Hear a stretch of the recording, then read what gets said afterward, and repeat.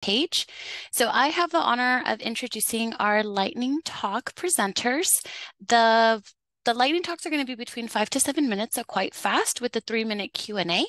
And so our first presenters are, the title is Health Professions, Learners, and Gen AI, Current Use and Implications for Practice by Ed Spur and Emily Harris. So thank you all. Take it away. Hi, thank you. I'm going to share our screen and then I will let Ed take us away. All right. Can you all see my screen? Yes. Yes. Okay. Awesome. Thanks, Emily. So as Emily just said, she and I will be presenting our joint work on behalf of both ourselves and our co-authors. Emily is dental and cancer information librarian, I think, over at Augusta University, and I am clinical information librarian over at the Augusta University, University of Georgia Medical Partnership here in Athens, Georgia. And the two of us work with learners at different stages of their careers that are working in the health professions. And that was the main thing that really drove this project, is trying to get a sense of specifically how this particular audience uses these applications. So the main rationale of this is when we took a look at a lot of the published research about this, a lot of it really focuses in this notion of what might happen in the future, not so much what's going on right now. And even when folks are talking about the here and now, many times what they're talking about is attitudes towards generative AI by both faculty and students. And where actual use data is presented, a lot of times that's in proprietary reports by different sorts of organizations. So it's not necessarily part of the general literature. So we really wanted to get a better sense of how health profession students are using these tools, and also maybe a more granular sense than it's presented into the forums. So, being librarians, we decided that maybe a survey would be a good thing. And indeed, we do think that a survey is probably the best way to try to get an overall view of this question. So, we put together a short survey, fairly granular survey, but still small enough to not be too much of a responder burden, to try to gauge the current usage of generative AI applications like ChatGPT, but also other ones by this population. We worked with our Office of Institutional Effectiveness as well as our institutional review board to color within the lines, but also make sure that we didn't spam everybody in the institution. So we came up with 1,600 randomly selected health profession students at both Augusta University as well as the medical school over here at the partnership. And we sent those folks a link to the survey and Qualtrics, and also a link to the informed consent and information about the study. We also, for good measure, posted some flyers with that same information around the campus.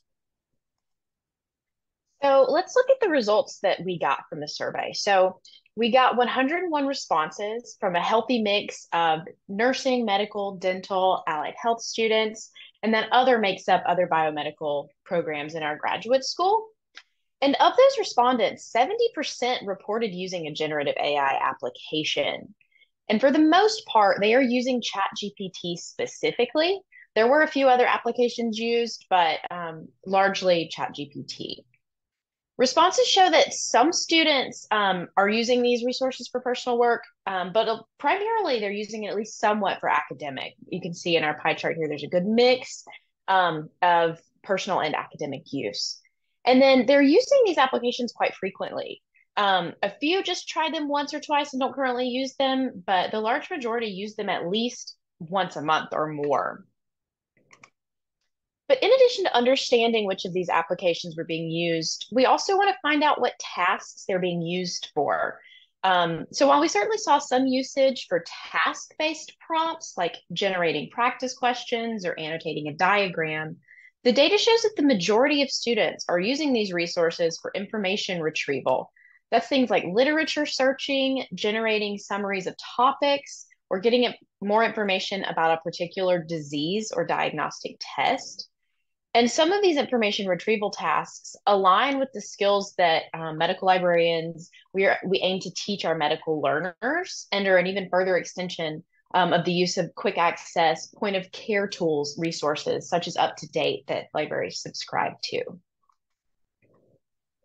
So the primary limitation of this study is we didn't really get a lot of response. We only got 6% of the folks that we sent invitations to, and actually the response rate from invitations is a little bit lower than that because we did have a couple of folks respond via those flyers that we sent out. So because of that, we're not quite sure just how representative these results are. As Emily just pointed out, we got back a lot of folks saying they use these applications, but maybe those were just folks that were really excited about Gen AI, and that's why they responded to the survey. And we do understand that even though we think surveys are a good measure of this kind of thing, that surveys are still kind of a blunt instrument. But the big implication is that students are using ChatGPT to look things up. And especially in the health professions context, health professions libraries, we spend a lot of time and a lot of money at these kind of point of care resources, or these kind of summative resources that kind of do the same thing. So it does raise the question of, what exactly are we going to all this trouble for if you could just use something like UpToDate to get the same answer? Also, if these students are spending so much time using ChatGPT, are they ever going to learn to use those conventional resources, especially resources that may have more detailed information to give them as they go forward in their careers? But also, this notion of hallucinations or confabulations is an interesting one. I mean, we know from prior research that this happens all the time, that these generative AI applications make stuff up, but our students don't really seem to be aware of that fact. Here's Emily's contact information. Here's my contact information. And importantly, here's also the project page where I think right now we have the survey instrument posted. And as we continue to sort of delve into our information and write up our hopeful publication going forward, that information will be on this project page as well. And here are other authors that could not join us today. Thank you very much. Thank Thank you you. so much, Ed and Emily. So we have just like 3 minutes if anyone wants to ask any questions. This is fascinating to see. I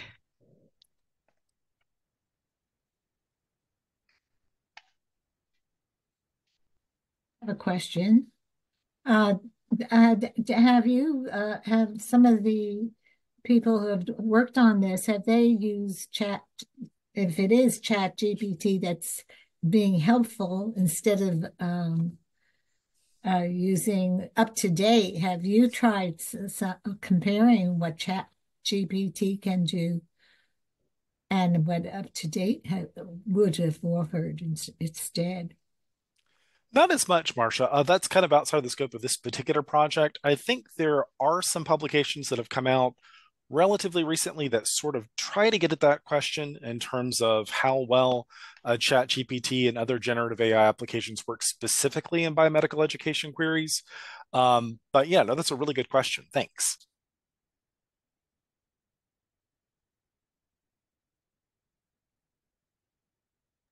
Are there any other questions you can? Oh, there's a question that came in. Are educators cautioning students' use of AI due to inconsistencies, especially in health medical queries? How are these implications being addressed? Have you heard anything, Emily? Yeah, so I was going to say I'm on a couple curriculum committees and I hear about this, but it's still very just kind of up to the professor. But I think that when I'm giving library instruction at the beginning of the semester or whenever, I've started giving a snippet about AI. So I am talking about what platforms exist, but also what pitfalls to look out for and things like that. So I am definitely addressing the implications in my own teaching. And there's lots of things being said about it, in curriculum planning in general.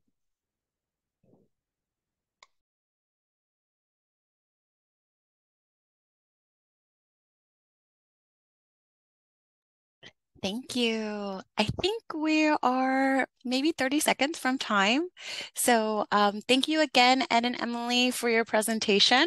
And remember, you can always look back at our shared notes for LilyCon. So thank you again, both of you.